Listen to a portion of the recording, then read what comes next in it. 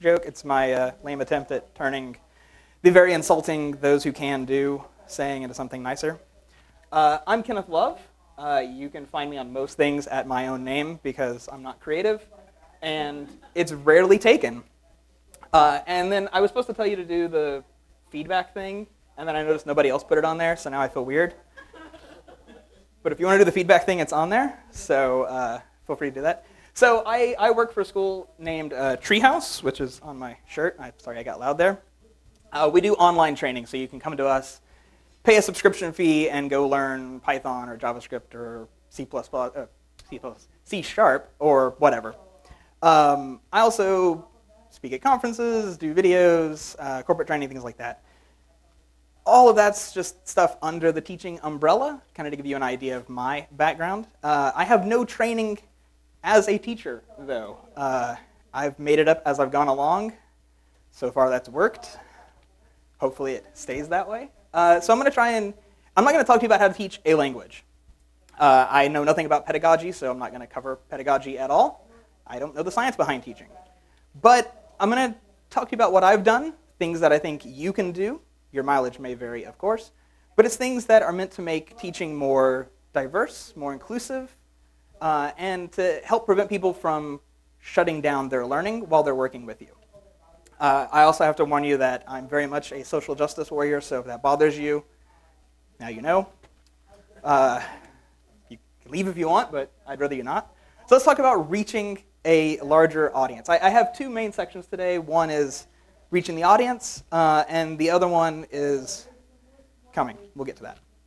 So I think that all of this applies whether you're a teacher, whether you're a mentor, whether you're a coach at something like a hackathon or Django Girls, or if you're just helping people in a chat room online. I think it all is teaching. I think it all applies all the way across. So let's talk about reassurances. The first thing you have to remember as a teacher, and that people tend to forget, especially once you're out of school for a while, is that learning is hard. It's really, really hard to learn things, especially if it's your first time in that area. I get a lot of students that are coming from, they've worked in grocery stores stocking shelves, or they've worked in warehouses, or they've been a stay-at-home mom for 20 years and now their kids are going to college and they want to do something new. They haven't spent a lot of time learning lately, so getting back into the learning thing is hard to do. I read a blog post recently talking about how learning requires deep work. You have to be able to get into that deep concentration, right? We're programmers. We all have that groove, that zone, right? You get into the zone, and then somebody comes up to you with a meeting, and, oh, God, there just went 2 hours because I can't get back to that mindset. Learning requires that exact same mindset. You have to get into the spot of being able to learn. So reminding people that they have to spend time learning. They have to practice at learning. They may have to repeat your modules or your lessons multiple times to get the thing they want to learn. Personal story, decorators. It's a big part of Python, right? I've been writing Python for about 10 years, and I think a year or two ago is where I finally understood what decorators do, and I still can't write one from memory. Because, yeah, decorators are terrible. And on top of all that, none of us are born knowing how to do tree traversal, which I still can't do. I just know that's a buzz phrase. And because of that, because we all learned, we all made our way through that, we can come across as teachers as being amazing, as being these gods or goddesses or whatever of programming. And students will put their teachers onto a pedestal. So reminding them that you're still learning, that you're still a student, that you still make all these mistakes, you still have a hard time, can go a really long way in helping them approach learning from a more open mindset. And, okay, so I lied a little bit when I said I wouldn't talk about how to teach. One thing, though, that I'll mention is that you should encourage breaks. I've had a lot of students that they just want to power through it, right? Like, I'll put out a course that's 3 hours long, and they'll want to do it in one sitting. And 3 hours doesn't seem like a long time, but if you're learning something that's brand new that you've never done before, 3 hours is a really, really long time. And they just want to power through. Or they'll get hung up on a code challenge or a quiz, and they'll spend all night trying to write 3 lines of code. And you have to encourage these people to take breaks. You have to tell them to do it. I've actually started putting it the last year or so into my courses, telling people to go outside and get a breath of fresh air. Go get a snack. Go get a drink of water. stretch, take a walk. Because A, these things all help your mind, right? You can process, things start to move into deeper memory. But also, when you come back, you will automatically have a different view of the thing just because you walked away for a little bit. It's probably as simple as going through a door with how doors mess up your memory, right? Like, you got to go do a thing, you go into the kitchen, and then now you can't remember what you have to do. Same idea. All right, so this is one of the bigger ones. This one's going to be up there for a little while. If you take nothing else away from this talk, I hope you'll take away that inclusion and representation matters. Now, I happen to be a cisgendered heterosexual white male, which means I don't really ever feel out of place in the tech world. But more and more of the tech education audience is not like me, which is wonderful. That's great. For the place that I work, a lot of our audience comes from places other than the US.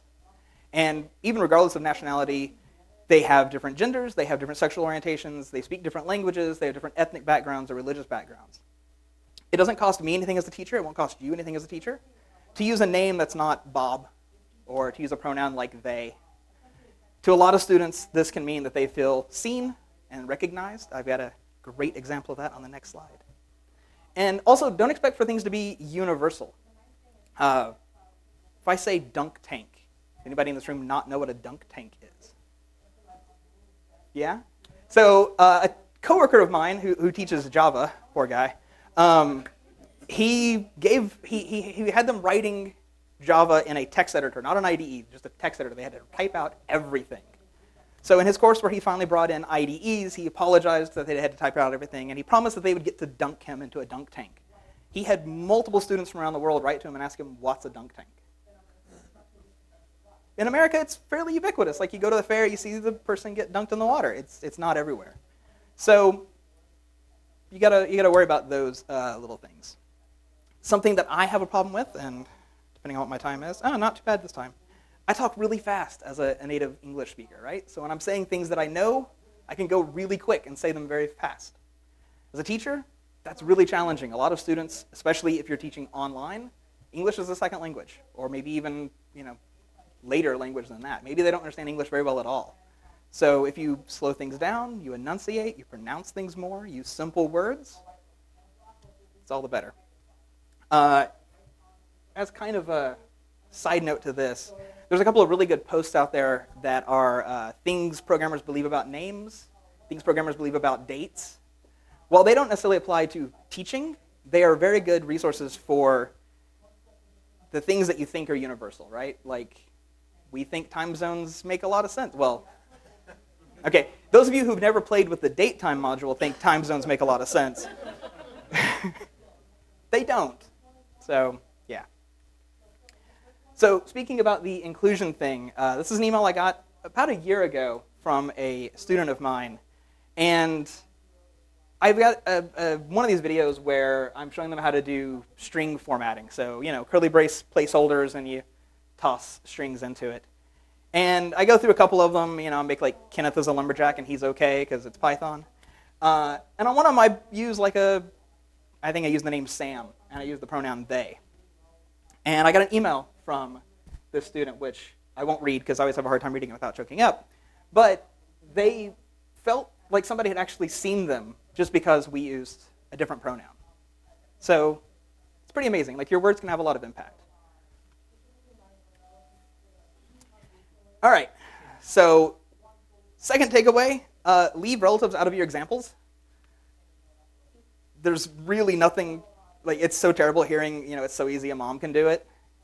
This actually goes the other way around too, though, because a lot of audience members that you'll get will be often a younger boy, right? Maybe a teenage boy. They may have been saddled, or they may now get saddled with the idea that, oh, they're a young male, they must know everything about computers or electronics. So they feel like they have a thing to live up to. So just don't bring any of that stuff up. Just leave that out, right? You can talk about your friend Sarah or Jake or whoever that did this cool thing, and don't include their relationship to somebody else. But yeah, just leave moms alone. Yeah, moms are awesome and get a lot of stuff done. Avoid four-letter words. I don't mean profanity. I don't really care if you use profanity or not, but that's me. Don't say easy. Don't say just. Not a four-letter word, so my analogy falls down. Don't say simple. Because those are all completely relative, right? What's easy to you is not easy to me. What's simple, that you understood in 5 minutes of review, I may spend 3 days trying to figure out. I may never get it. Obviously is another one. Obviously, yes, that's a great one. All these ones that we use to just, well, anybody can get that, right? And no, that's not true at all. Along that same one is jargon. I find these as being, lots of times programmer jargon is less about handily encapsulating an idea and more about excluding people who don't know that thing yet. So when you find yourself using something pattern or such and such paradigm, if you cannot use that, don't use that. But if you have to use that, explain it. Break it way down, right?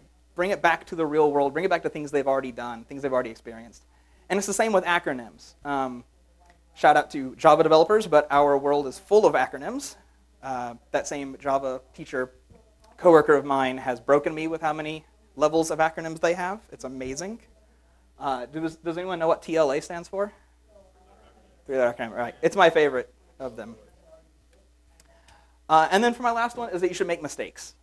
This is one that I've always done as much as I can without it seeming ridiculous. It's really hard to write code perfectly the first time, right? Typos are a huge thing we all deal with. Or you wrote a function that does something you didn't actually even need to do and it never gets called or whatever. So making those mistakes as a teacher is really good because it, again, takes you off that pedestal. It helps the students see you as just another human, just another person who's writing code. But you can go a step further and turn it into an educational experience too, because then you can teach them how to handle errors. You can teach them how to read stack traces. Stack traces are maybe one of the scariest things you ever encounter in programming because most of the time they don't make a lot of sense. I know I have encountered a lot of Python stack traces that are just pointing to lines inside of Python. And I'm pretty sure I didn't break Python. So what did I do wrong? Maybe I did, I don't know, but you never know. And it also gives you a good chance to explore refactoring, showing them, look, I wrote this code. I realize now it was a mistake to write this code. How can I break this out into things that are reusable and more useful? So just, natural and normal. So to prove to you that I've made mistakes, I'll give you one right now. I talked about how I mentioned telling students they should go get a snack. I've actually had somebody write in and say I shouldn't do that I was encouraging American-style overeating. Now that part's funny, but then I thought about it for a moment, and it's also something to worry about because lots of people, depending on where they are in the world and what their financial situation is, may not have that extra food to just go and eat. So you may be subconsciously putting a bit of a burden on them that you're like, hey, you should go eat something, and they're like, but I don't have anything. Because they're just trying to learn. May or may not apply. I may be overthinking that, but it's something I like to consider. Also, I like that my question mark fell on the next line. That was not intentional. All right, so this next part is a little bit more teaching-oriented, but I'm still not going to go into any specifics. But let's talk about reinforcement, helping people remember the things that you've taught them, because that's the whole point of teaching is they remember it. So one of the things that I get to use at my work a lot is coding challenges. Now these may or may not be available depending on what platform that you are using to teach somebody, but it's not that ridiculous to be like, here's a prompt, go build a script that will display a tic-tac-toe grid and let me put X's and O's on it, right? Maybe you can't grade the code they wrote, but you've given them something to go and build. It's really hard, especially as a beginner, to come up with project ideas. We get a lot of students that are like, hey, yeah, I went and did all the JavaScript stuff at Udemy or whatever. What do I go build now? And it's like, whatever you want. Yeah, but what do I go build? Like they need those project ideas. So giving them challenges that they can work through is good. One of the things to worry about, though, with coding challenges, and I'm very much guilty of this, is it's often really hard to understand what somebody else meant for you to do. So get somebody else to QA your prompts and your ideas to make sure that it's something other people can understand to go implement. And this goes back to the English as a second language thing. We'll use a lot of stuff like, write a function that gets this argument, and people are like, well, where does that argument come from? So you want to go a little bit closer back to jargon of accepts a parameter, blah, blah, blah. So it's challenging. But a great idea is, if you can, to reapproach your challenges from different angles. Have them build the tic-tac-toe thing, then have them build a tic-tac-toe thing that builds however many columns and rows they want, and then one that does different glyphs between the cells. And then later on, come back and have whole coding challenges as one step in a larger coding challenge, which helps them, when you point that out, it does a little bit of a mind-blown thing of, oh my God, look how far I've come. And ultimately, it's all about progress, not perfection, when it comes to coding challenges, things like that. This is where I get to the technical advice part. Try to be as accepting of answers as you can, and generally judge the output of the code they wrote, not the code they wrote. Like, it doesn't really matter if they used a list comprehension inside of a function if that would have been the best way to get it. So they did a for loop. Who cares, right? For loop with append is just fine. It works the same as a list comp. Don't judge what they used inside. And you can also provide people with repositories full of issues. Give them a repository, a GitHub repo, tell them to clone it, and then tell them to go fix all the issues in it, right? Or fix all the to-dos inside the code. And it gives them a great way for them to explore, and it gives them a good way that, especially if they're watching, like, say, on a live stream, they can code along with you, or they can submit pull requests to you, which is a whole other thing that you can go through that whole process, but they can code along with you, which really helps a lot of people. On that, talked about this earlier, story problems. You remember doing story problems in math class? Like Juan would have 100 watermelons and then he eats 22 of them, and how many does he have left? Those are actually really good though, because, they're horrible examples, but they're good because they ground the math or the science or the whatever the thing is that you're doing in the real world. So giving people examples that tie to things they might be doing outside of technology, right? They're stuffing envelopes. Stuffing envelopes takes a long time. What if you could automate the stuffing of envelopes? Well, you can't in the physical world, but you can with code. Here's how we would do it. Things like that are really good. It helps people to bring the abstract technology stuff back into their own real life. Something that you, again, may or may not have access to is motion and design. There's a lot of things you can say with words that are way more easily understood with visuals or a prop of some kind. Now at Treehouse, I thankfully have a team of people that do motion design. If you've seen Treehouse stuff, they do amazing motion design work. I'm glad because I can't do motion design at all. But if you have it available, it's cool. If you don't think you have it available, you might be surprised. You can do a lot in PowerPoint and Google Slides and things like that. And then if you look online, there are a lot of places that offer pre-rendered video bits, stock photos, stock animations, things like that you can use. And going back to that dunk tank thing, we cleared all that up by we rented a dunk tank and then dunked Craig. And then everyone knew exactly what we meant. We also dunked me, but that video has never been posted online, so I'm not going to fix that.